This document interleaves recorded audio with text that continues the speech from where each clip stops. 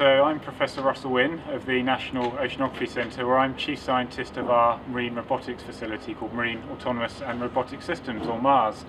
And the NOC has been a world leader in marine robotics for a couple of decades, doing lots of pioneering missions under the ice into the deepest parts of the ocean, including with our yellow submarine boat face that hopefully many of you will have heard of.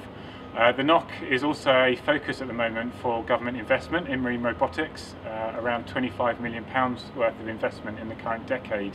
And as a result, we've now got a cutting-edge fleet of about 40 vehicles that we operate for the support and benefit of the UK science community. As part of that responsibility, and with that funding and with that infrastructure that we have, one of the things that we've developed is a Marine Autonomy and Technology Showcase, or MATS, which we've been running for 3 years now. And here I'm sitting on the stage for the 2017 version of MATS, which kicks off on Monday, where we're going to have a range of speakers and visitors coming in, not just from the UK but from internationally, to learn about the latest developments in marine robotics. So as of today, we've got over 200 registrants coming, and we start on Monday morning. We have a really good series of international keynote speakers. They're going to be talking about state-of-the-art in marine robotics, both people that are deploying the equipment, people that are manufacturing the equipment, and also people that are looking to use the equipment in the future. And this includes research organisations, university partners, commercial organisations such as Boeing and Schlumberger, and also partners in government such as the UK Royal Navy.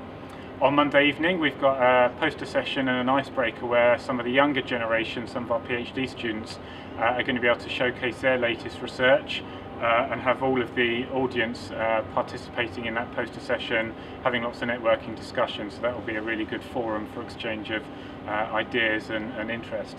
On Tuesday and Wednesday morning, we've then got several tens of technical presentations from a wide range of people, again, those that are manufacturing marine robotics, those that are looking to use it for research and other purposes.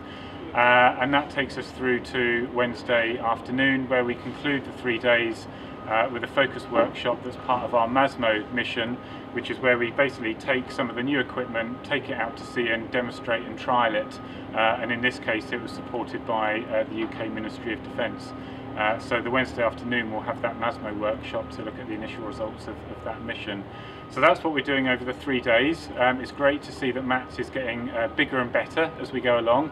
We've had to build a dedicated marquee, which is the space that I'm in right now, alongside the NOC, where we're going to hold it this year. And we're very excited about welcoming people on Monday morning to learn the latest in marine robotics.